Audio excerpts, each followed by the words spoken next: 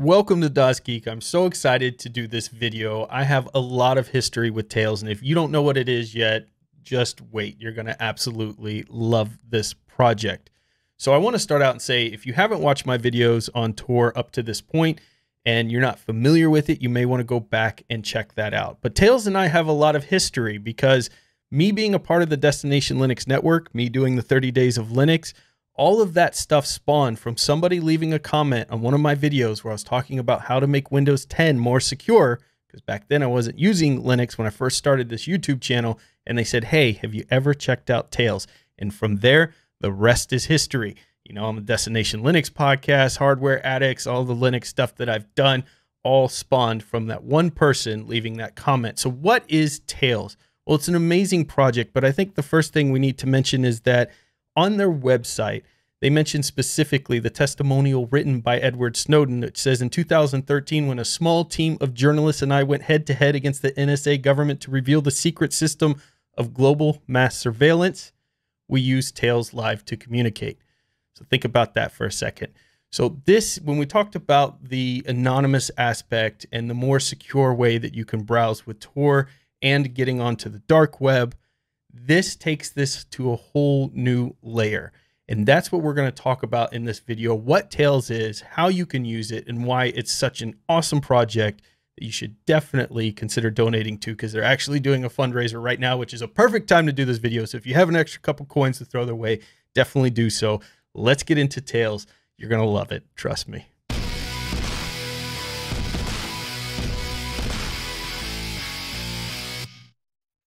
I feel like I have to start every video when I talk about the dark web or Tor out by saying this. Wanting privacy and wanting to be anonymous does not equate to being a criminal. Yes, criminals will utilize these tools sometimes, just like they use the regular internet, just like they use Teams, just like they use a toilet, just like they use a sink. But that in itself does not make those things evil. And in fact, if you look at my video where I talk about how to get websites out there on the Onion Network, I want to reverse the trend. I want as much positive, awesome, brain-filling, family-friendly content as we can out there. And I'm hoping you will watch that video and go create an Onion site to talk about whatever you geek out about, whatever you're passionate about, so we can start reversing that trend. Because, you know, dark web's got that nefarious thing. But in any case, I wanted to start with that. So Tails in itself is about privacy, about having security in your communications and what you're doing on the internet, something everyone should be allowed to have. This is something that you get. There are laws around for your mail. Your neighbor can't just go and open your mail anytime they want. There are federal laws about that. Why? Privacy, right? I've got bills and personal things coming through the mail I don't want people to read. Same thing on the internet, even more so today on the internet. Everything comes through our email clients, or we're doing it through the web. And that's what Tails kind of provides here. Now, if you look at their website, they say you can temporarily turn your computer into a secure machine. You can also stay safe while using the computer of somebody else. So what Tails does is it has amnesia. So it's an operating system that you put onto a USB drive, you plug it into your computer, you boot into it, you do whatever you have to do. It's going to connect to the Tor network, and I'm going to show this all to you, and do your activities, reset your computer. You plug that same USB in. Let's say you made a couple files, you sent some communications. Once you reboot, that's gone. Now, there are some options for persistent storage, which use high levels of encryption and things like that that you can do if there are files that you want to be persistent or certain programs you want installed persistent. It does have those options. Of course, you start lowering the amount of security and privacy that you have as you enable those features, but they're there. It's amazing. So websites you visited, even in private mode, files that you open, even if you delete them, passwords, even the password manager, all devices and Wi-Fi networks that you use, it doesn't leave traces like you would on any other computer when you're using Tails, because it has amnesia. It forgets everything once you reboot. That's the power of Tails. And if you want a quick and easy way to get onto the Tor network, it's got all of that stuff done for you. So not that it's hard to get on Tor, download the Tor browser, or utilize Brave and navigate to an Onion website, but this is even kind of the step above.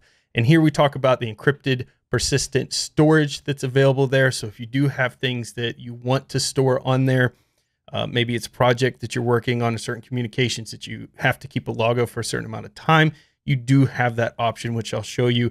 Digital Security Toolbox. Tails includes a selection of applications to work on sensitive documents and communicate securely as well. Tor Browser with uBlock, Thunderbird for encrypted emails, KeePass XC, LibreOffice, Onion Share, all of those things there. Don't leave a trace, avoid online surveillance and censorship. Such cool, awesome software. Very easy to get started in. I'm going to show it to you right now inside of a VM. So let's take a look at what Tails actually looks like once you've downloaded it to a USB drive and you've booted into it. Well, I'm not going to go through how to set up and install Tails because on their website, which I'll have linked below, they have great instructions. It's as simple as downloading an app like Etcher, downloading Tails, burning it onto a USB drive, click a bunch of buttons, next, and you go. Then you reboot your computer and you boot to that USB drive and you'll see this screen here.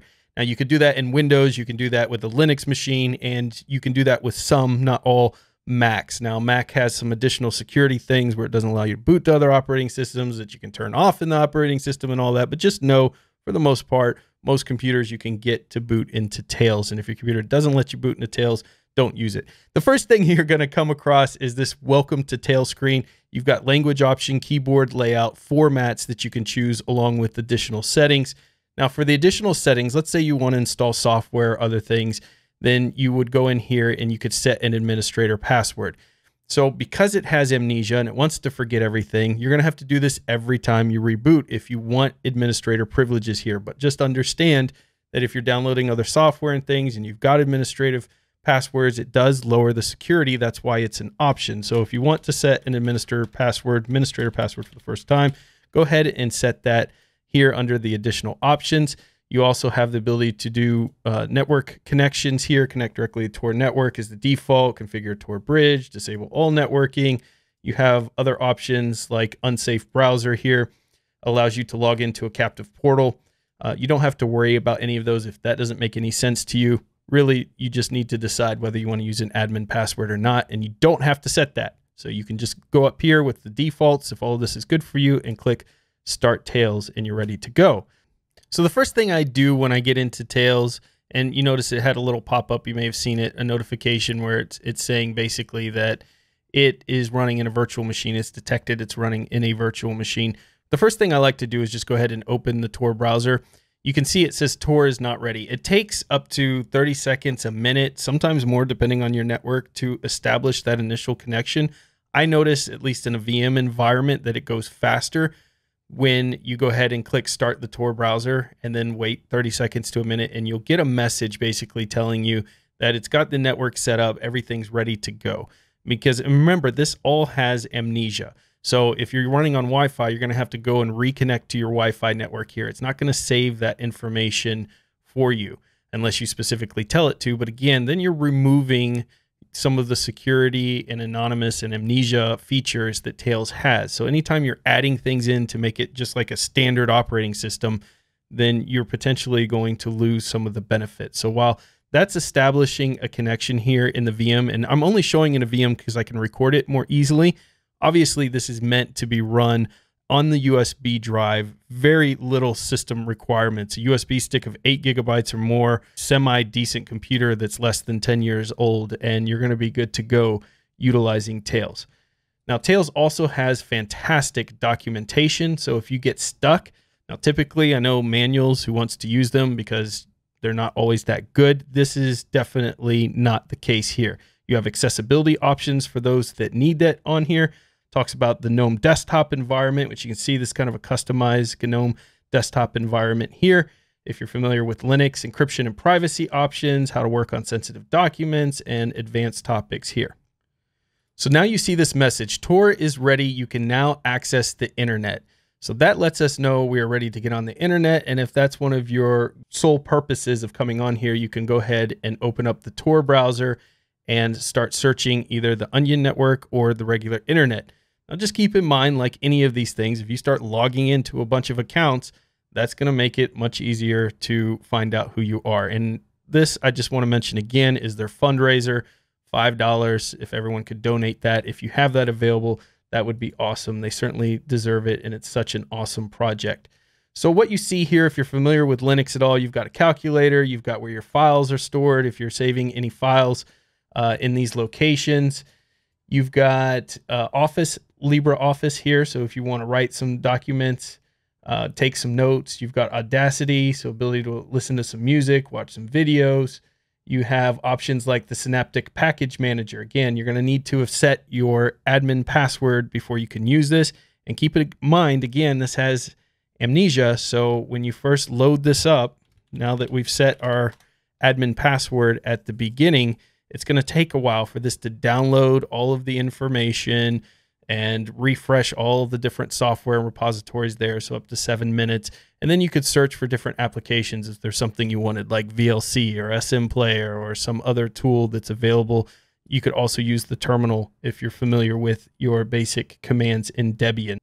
So here is where we can configure a persistent volume. What this means is it's going to create a section on this particular USB drive that will allow us to keep files that every time we reboot, it will keep those files intact. And that includes applications. If we want certain applications to install every time as well, we have that option too, which I'll show you. So the first thing it's going to say is, beware, using persistence has consequences that must be well understood. Can't help you if you use it wrong. See encrypted persistent page of the Tails documentation to learn more. Choose a passphrase. So do something big here that you'll remember as your passphrase, because it's going to keep, this is what's going to keep people out if they ever got a hold of this disk and you were keeping persistent files on here. That's what they would have to break in order to get in. So then it gives you an option here. Do we want to keep files stored in the persistent directory? Do we want the welcome screen, language, administrator password, and additional settings to be persistent? Browser bookmarks, network connections, additional software. So if there's particular software, like every time you want VLC to be installed, you can check that there. Printers, Thunderbird, there's certain accounts and things you want set up every time that you boot. Bitcoin client, this definitely has uses in the cryptocurrency world. SSH clients, dot files, those things. You can click save, and then you would restart this service, and you'll notice over here will become a persistent volume that will become available. Now, I noticed this happens quite a bit, and keep in mind you're running through the Tor network, which is a lot slower than your standard internet because of all the proxies and things that it's setting up. So if you get this message, no big deal. You just go through and you can reload this again. But you see we have some packages that have still showed up even though we got that error message. But I've noticed when I've tried to install things, once I've got that, if it doesn't do a full complete update, they may not install correctly. So just keep that in mind. Do a reload. Let it download all of the repositories correctly so you can get all set up. All right, so if we want to restart, we can do that. But I want to take you through some more options like Onion Share. This is a file share service through the Onion network. You don't have to use Tails to utilize this, but if you have a file that you want to share with somebody, you can set a file up and it'll basically create a secure link for them to be able to get that file securely. Okay, so you can ignore everything I said because obviously it installed fine even though we were getting that error message. So I did have an issue where I was getting that error message and I couldn't install the file because it was missing stuff, but it looks like in some cases you can. So if you get the error message, go ahead and try that application you want. But notice now that we enabled the persistence, it says install only once or install every time. So I'll go ahead and click install every time. We'll have SM Player. So let's go ahead and I'm going to create a file to show you kind of how this amnesia works. We're going to say this is a super secret document that we don't want anyone to read and will self-destruct at reboot. Little Mission Impossible thing here. We'll do file. We're going to save this under our documents and we're going to call it Mission Impossible and hit save. And so we have our little document there. We wanted that document for one time. Maybe we were going to send it and share it through the Onion shared network, but we want it to go away. So we didn't. We don't have persistence enabled because we didn't reboot, remember here, yet. And we didn't put it in the persistent folder. We just put it in our documents. So if I go to files here, you can see that that document Mission Impossible is there. But once I reboot this machine, it's going to go away. Let me show you. Okay, so we're back at our welcome screen. If we remembered our persistent password here, this is how we decrypt so that we could see our files. So we can go ahead and unlock that if you remember that password. If you can't, then you're in trouble. Your persistent storage is unlocked, but remember we had to reboot and we didn't have anything that we moved into that file. So we're going to head without any administrative password this time. And then I'm going to go over to my files and we're going to see if we have anything there. Now you can see Tor is ready. You can now access the internet. Boom. And if I go into my documents, that file is gone. But look, there's a new section now called Tor Browser Persistent. And we also have persistent here, file structure. So what I want to go ahead and do is create that document again, just to show you how this works. This is our not so super secret document that I would rather people not read, but it's not the end of the world if they get a copy of it. So I'm going to do super secret here. And this time though, I'm going to save it in this persistent folder. Now, if we don't remember our password, this is going to be encrypted and be gone, but you can see in our persistent, in our documents, we have nothing, but in our persistent, we have the super secret document. So it's going to store and keep that. Same thing we could do with favorites or other things we want when this machine first boots up. And you can see because we chose at that other screen that we wanted this to install every time, it went ahead and installed SM Player right as we initialized this USB, because we told it we want it to install every time so you can use SM Player. But be careful with the applications you use, because every application you add that hasn't been officially vetted by Tails is potentially introducing additional security risk for you. But now if we do one more reboot here just to put this point to bed. All right, so here we are back in Tails. If I go to persistent, you can see our super secret document, because again, I unlocked it with the encrypted password at the beginning welcome screen, is here. It stays persistent so we can keep the files that we want. Now, isn't Tails just freaking awesome? I love it. It's awesome. They deserve a $5 donation, don't you think? You know who else is awesome? Well, our sponsor, of course. The next thing I want you all to do is go to bitwarden.com/DLN for the Destination Linux Network. Let them know that we sent you here. This, before they ever became a sponsor, was the password manager that I trusted. You can go back and look at the videos that Michael Tunnell and I did before they ever sponsored Destination Linux Network or this channel specifically here. This is the password manager, completely open source, that I trust. Whether you're a business, whether you're an individual, this is the password manager to use here. This company has third-party audits that come in to check their security, along with being open source, so anybody can go and look at the source code and make sure there's no loopholes, there's no issues with the code.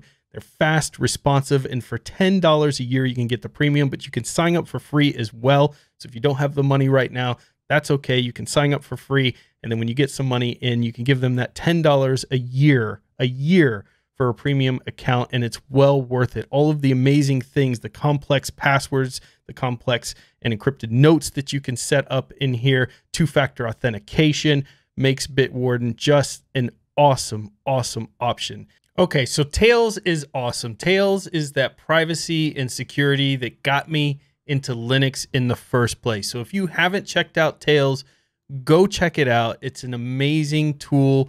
Like I said, keep it on a chain for USB drive.